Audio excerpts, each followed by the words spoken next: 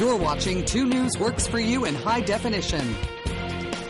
The blizzard of 2011 takes aim on green country. Tonight, live team coverage as a deep chill sets in. Good evening, I'm Karen Larson. And I'm Russ McCaskey. We're glad you're with us. Roads are nearly impossible to drive on. Those who try end up stuck. The massive amount of snow is now responsible for a second straight day of school closings and businesses shut down.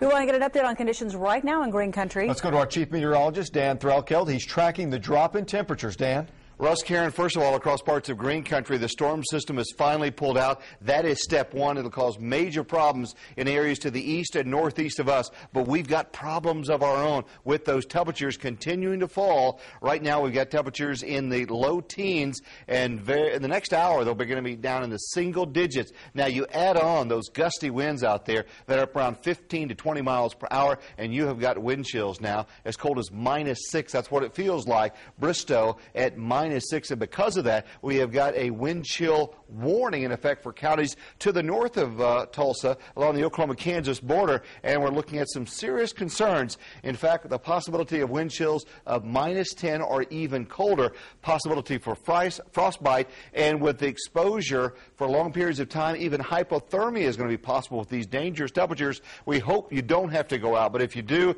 certainly dress for a worst-case scenario. It is cold out there. These gusty northerly winds will finally start to die down some for tomorrow. The sun will be out, but we're still looking at very, very cold temperatures. Coming up in weather, we'll talk about air temperatures, guys, that will actually drop down below zero. And unfortunately, there's another winter storm that's going to be moving in. I'll show you that on the 7-day forecast. All that's coming up in minutes.